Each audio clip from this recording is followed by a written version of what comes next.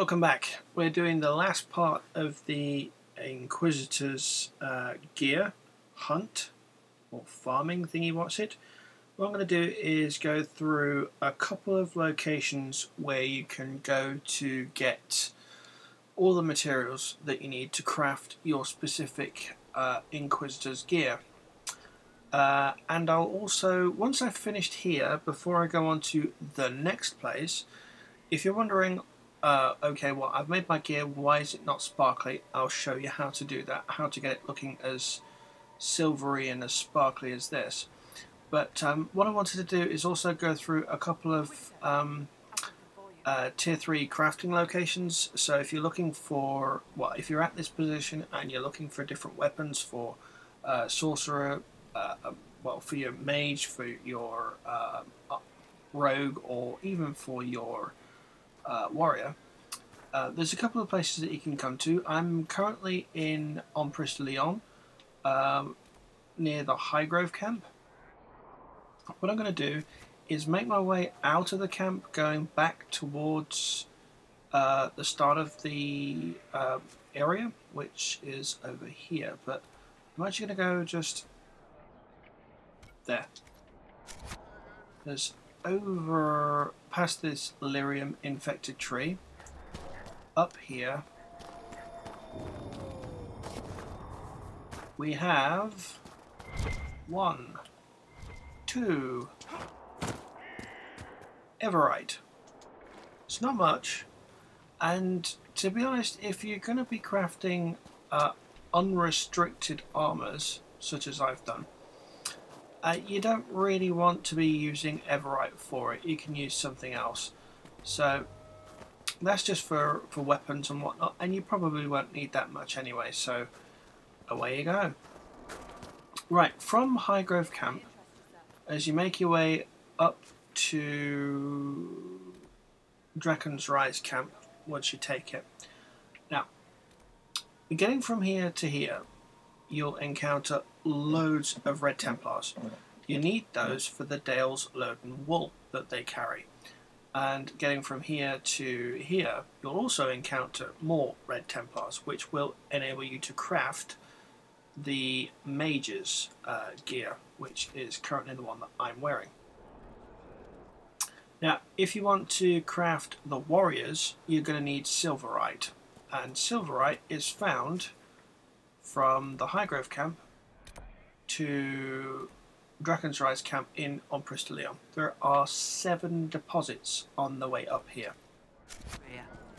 So you got one as you straight out of the Highgrove Camp into the tunnel.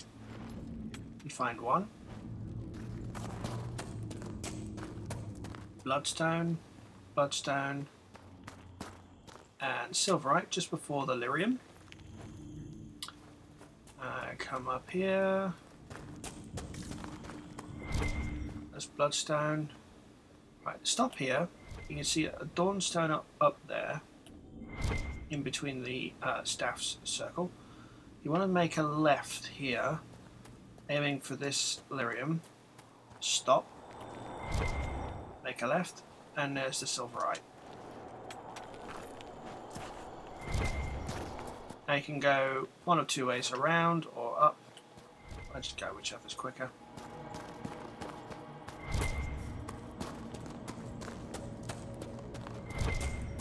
There's Bloodstone, there's Dawnstone, there's Inquisitors,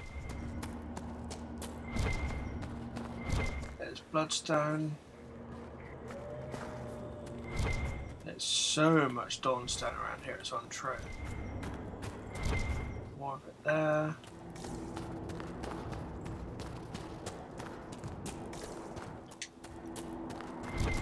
More of it there.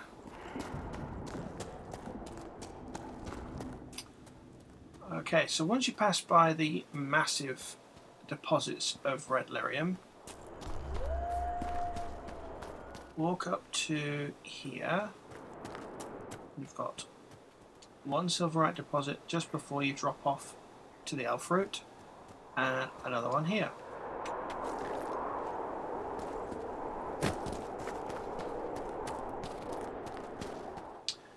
Right, where you fight the big behemoth, Red Templar, and as soon as you get into the area, you come across this little path of red lyrium. Follow this, so you come all the way down to here. Then you get this V-looking thing. One up here and down here. There are two of them there, so it's 2 silverite deposits, the last 2. And that's 7 in a row. Yeah, it's probably going to take you some time to get everything you need, but that's pretty much all that you need if you're just crafting one set, if it's just for you, because the Inquisitor gear does look pretty cool on other people, but it has to be within their own class, otherwise it just looks funky. So, yeah. Right, that's pretty much that for that. And now we go to... yeah, the Fens camp. Is it the Fens camp? No. We go to the Riverwatch camp in the Exalted Plains for the leather that you need to craft the Rogues version. So we've covered the Mage with the Red Templars that you didn't see, but you'd see in part 1. The Silverite, which we've done in this part, and the the Snowflare skin, the leather that you need, is in the Exalted Plains. Now, what I've found with this, it's pretty much about waiting more than anything else.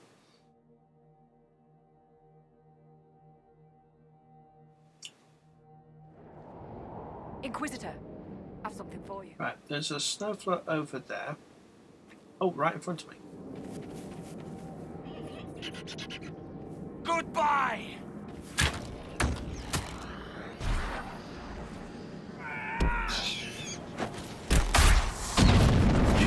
Another one over there, and over there, and 3 of them that I can see on screen. Thank you, game.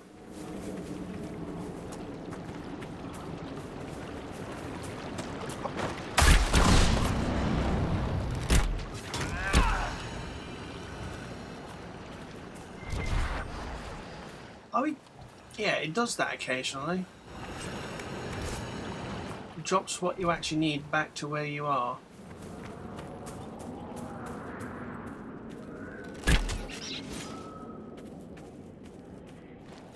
Not where you were.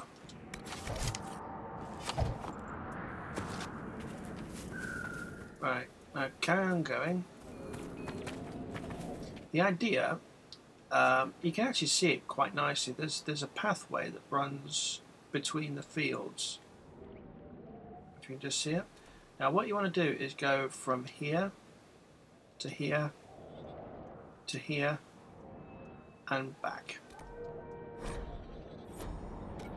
It's that simple. Don't hit the Haller. No one likes it if you hit the Haller.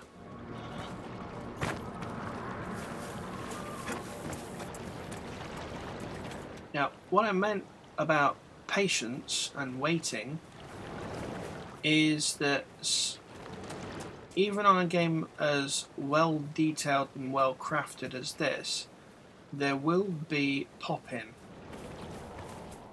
It's just the fact of how much the system is being pushed. There's no two ways around it. You will have pop-in. So just accept the fact that some of the things that you're looking for will either pop in when you're there, or a couple of seconds after you arrive, or maybe not for quite some time. It's just one of the things that you have to accept. Even on the PS4 version, I don't know why, but it must be just how much is being pushed.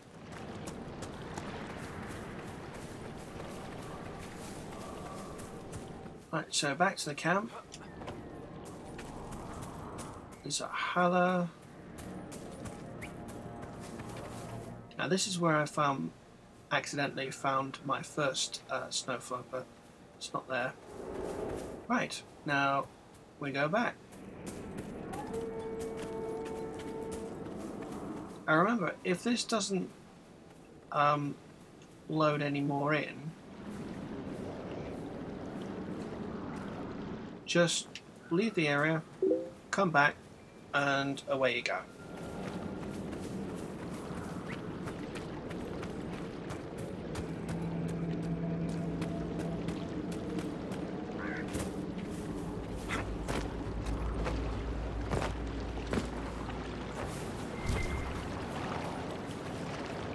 We've had some luck.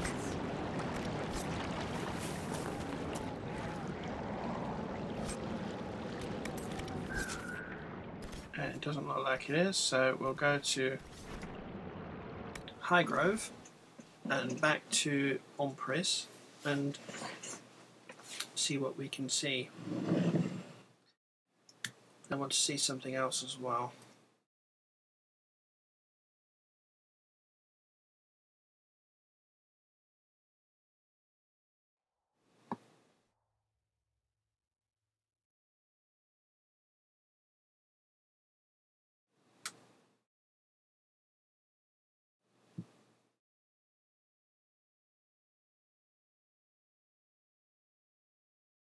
It's just one of the things that you have to deal with is pop in. When I first recorded this, I made the run that I just did. Went from the Riverwatch camp across and back. By the time I turned around, more Snowflare had popped in. It's just a fact of the game. But once you accept that pop-in is a fact, even in games now, such as this one, you're fine.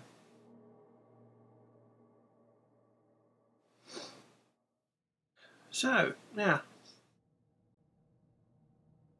what we'll do after finding these is go back to the castle. Inquisitor, if you have a moment.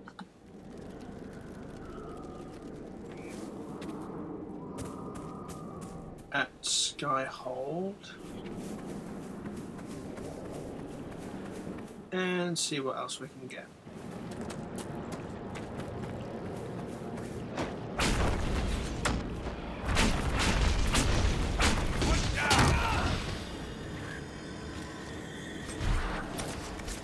That's why I prefer using coal.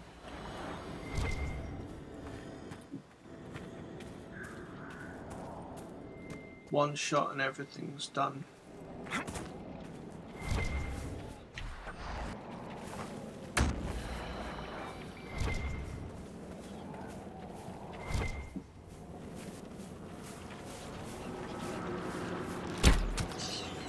Goodbye!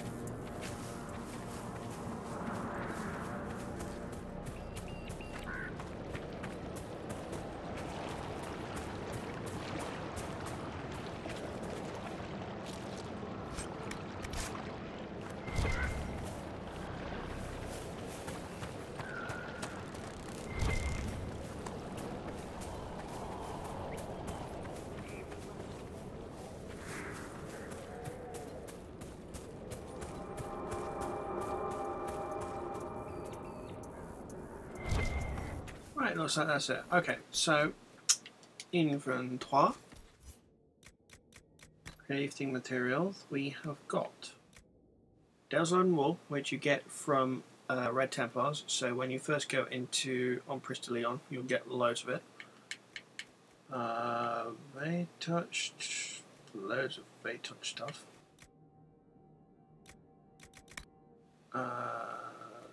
no first again. 83. That's not from this. That's a little bit more than I had before. But yeah, it doesn't take much to get much of what you're looking for, which is fantastic. And the Silverite's back up to 10.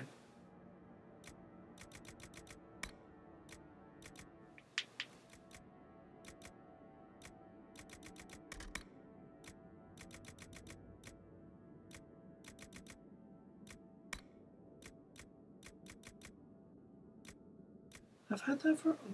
Never mind.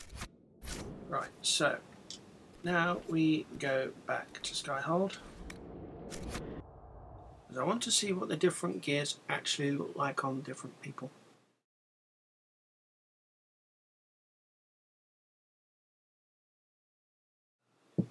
If possible.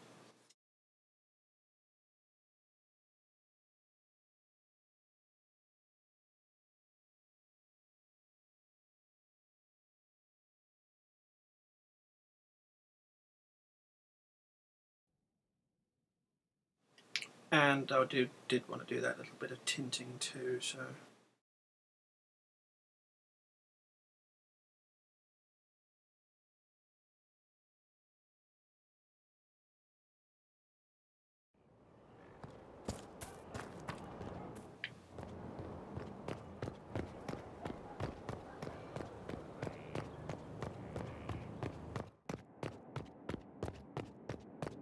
Inquisitor.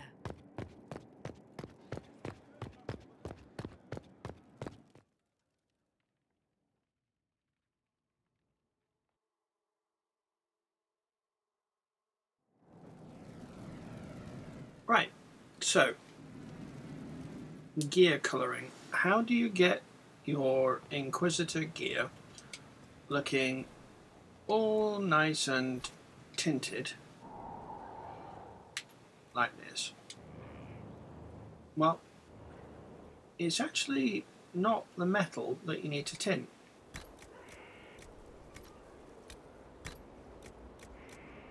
Or the cotton or the leather. It's actually this one, the cloth tint 1. See, if you have cotton, even with Silverite, cotton looks quite dark. Just keep on going and going, all the way down. Yeah.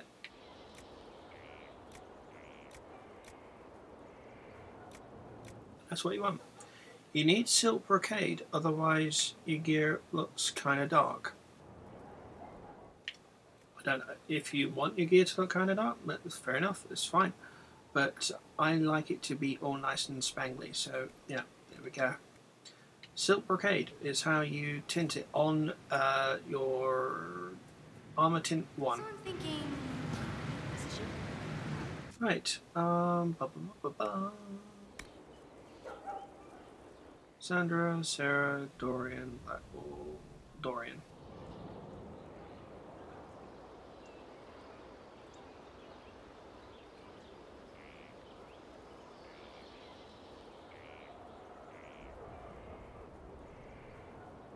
When he loads.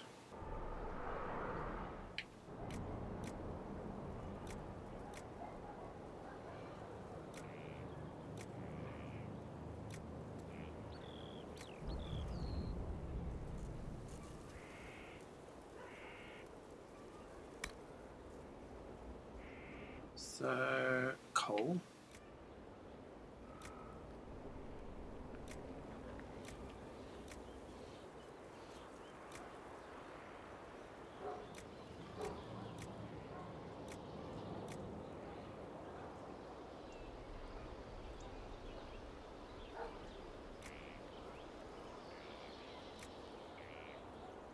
That's kind of different.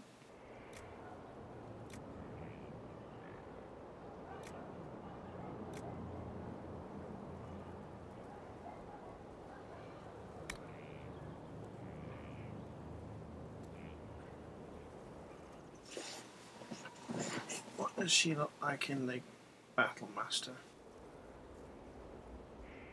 Same as before.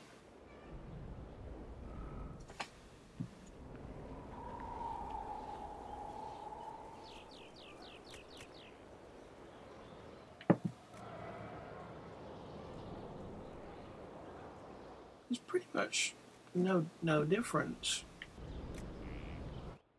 Almost gotcha. Weird. Oh, yeah. Also, Cassandra. With the Templar gear, if you want your Templar to actually look like a Templar from the first and second game, a bit like that, the tinting, I think first one is Silk Brocade, ironic. The second is actually Plaid Weave. It's the only thing I've come across, aside from silk, which produces a halfway decent tint.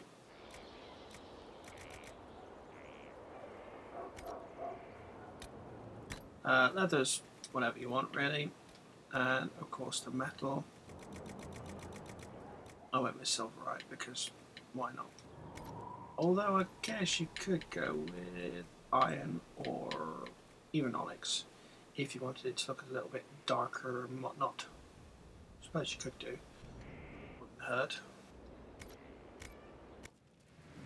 Just wish I could find the Templar helmet schematic.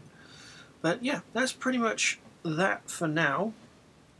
I might make some more alterations with gears and whatnot and see how other characters look. But yeah, that's pretty much it. So that's how you go about finding your tier 3 crafting materials that you need to make unrestricted Inquisitor trailer gear. So if you want your Inquisitor to look like he does in the trailer, that's how you go about getting it. You need to go to the Hissing Wastes, all the way over there to that merchant. It looks a lot closer than it really is. That is a long way to travel, and trust me, you need that camp. So get the plans from him, decide which one that you actually want to look like. It doesn't matter if you want to look like the big beefy dude, or you want to look like the rogue as a mage. It doesn't matter, as long as you use Dale's Loading Wool from the Red Templars to drop. So sure. So crafting materials. If you use that as a warrior, you can put that suit on. If you use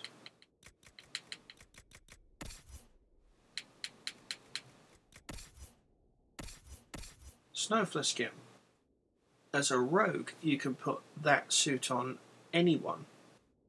If you use Silverite, if you make the Silverite warrior suit, it doesn't matter. You can put it on a mage, a rogue, anyone. There's no restrictions. So those are the ideal ones that you want to go for. Silverite, where it says at the top there, tier 3 rare metal, no class restriction for armors. Snowflake skin, same, no class restriction for armors. And Dale's Loading Wool, no class restriction for armors. That's exactly what you need. Okay, hope that helps, and you can find where to get your Inquisitor gear looking like you want. And don't forget, you can get the helmet from the Black Emporium, which is a free DLC. So away you go and fill your boots. So thanks for watching, and I'll see you next time.